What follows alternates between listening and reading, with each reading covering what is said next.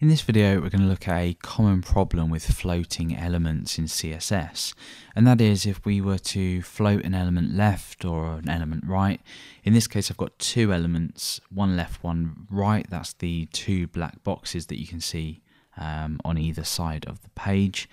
And we have this grey container in the background. So if we just inspect this, take a look, we've got this container which has the light grey background, and we've got a box that's floated left and a box that's floated right. And we actually have a Clearfix class on here, which is actually preventing this container from collapsing up to itself. So basically what it's doing is it is clearing any floats in a cross-browser friendly way, so we don't see this issue with it collapsing. And you'll see now that what will happen is if I get rid of this Clearfix class, this actually collapses. The container's still there, it's just collapsed. And if we were to go ahead and get rid of box right, and let's say with box left, remove the float on this, you can see that the container comes back. So if you've ever faced this problem with floating elements and not being able to keep control of containers, we'll go ahead and look at implementing a reusable cross-browser friendly way, quite a short way of clearing floats within containers. Okay, so I'm over to my text editor. We're going to go ahead and write this markup from the start just to help us understand how the floating within this works and how the Clearfix is going to remedy this. I've also attached a global.css style sheet, which there's nothing in at the moment. We're doing everything here from scratch, but the basic document markup is here. So the first thing I'm going to do is create this grey container, and we'll see what this looks like. So go ahead and create this container. So the class here, I'm just going to give container, and within here I'll just type in test, for example. So this now has a container around it, and we're going to go ahead and style this with a light grey background. So inside of global.css, let's go ahead and target this container class, and we'll go ahead and give this a background of #CCC. And what this is going to do is basically just give that a background.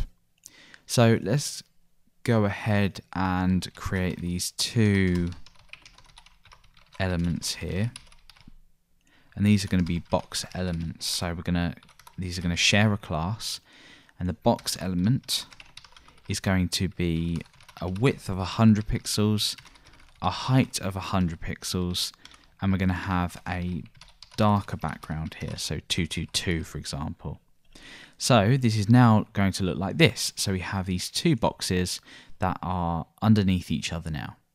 What we want to do is we want one floated to the left, which sort of this one is by default, but we want this one here floated to the right. And we'll see that by doing this, as we saw in the introduction, we're going to get a problem. So I'm going to go ahead and I'm going to create a generic float left class, if you like. So this is going to float this element left. And if we just copy and paste this down, change this to right, and change the float to right. So we can now apply this left and right class to any element, and that will float it left or float it right. So in this case, I'm going to float the first box left, and I'm going to float the last box right. Now what we see is the grey background disappear. And this is quite confusing for a lot of people, and understandably it's confusing because, you know, we wonder where the container's gone. So basically what we need to do is we need to implement this Clearfix class, which we can apply to our container.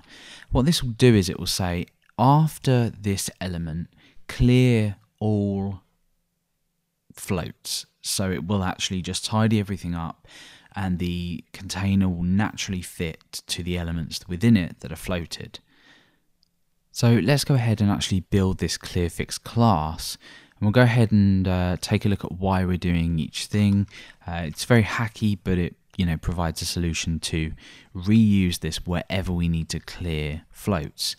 So I'm going to go ahead and create a Clearfix class here.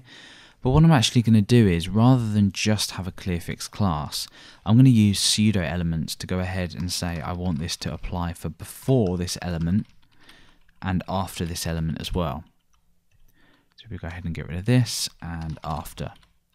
The first thing that we're going to do is go ahead and add a content property, and this is just going to be a space, and this just basically allows this to work in Opera. And what we're then going to do is go ahead and display block. So what this is doing is, if we go ahead and apply it to this element, we'll take a look in the element inspector. So nothing has changed yet, that's absolutely fine, but we can now see that we've got the pseudo element before and after. Now what this is going to do is just going to allow us to go ahead and now provide the after on its own. And what we're going to now do is use the clear property, which you may have come across before. And clear both is going to go ahead and clear left and right floats. The options for this are clear left, clear right, or clear both. So we're going to go ahead and clear both, and this will clear all floats. Now this will work if we go ahead and refresh. That then clears, because what happens is this is being applied after. If we click on after just here, you can now see that we've got content with a space for the opera hack, display block, and then we've got the actual clear both here. If this was, say, clear right, it wouldn't. Well, it would work because we've got a right floating element there, and with left it will as well, but we want to clear both. So as with the last thing, we've got the before element here as well, so we can actually select these in the element inspector. So now that we've got that, there's one last thing to do, which is regarding the IE has layout property. And this is part of the Internet Explorer rendering engine. And what we basically need to do is, with this, we need to trigger the has layout in Internet Explorer. And this is for Internet Explorer 6 and 7. And this is quite, well, it's a very hacky rule. But basically what this means is that this, Clearfix will work for us in Internet Explorer 6 and Internet Explorer 7. So what we want to go ahead and do is say Clearfix, as we've done before, and we don't use after or before here because it's not supported. What we do is we say asterisk, zoom, and 1. So this is now going to allow this to work in IE6 and 7. So it works perfectly for a modern browser like Chrome and other browsers as well, including Opera, but we've also provided support for 6 and 7. So wherever you need to use this Clearfix element, whatever container you're creating, we could create another one down here. All we're really doing is we're adding an additional class in here to actually Clearfix this.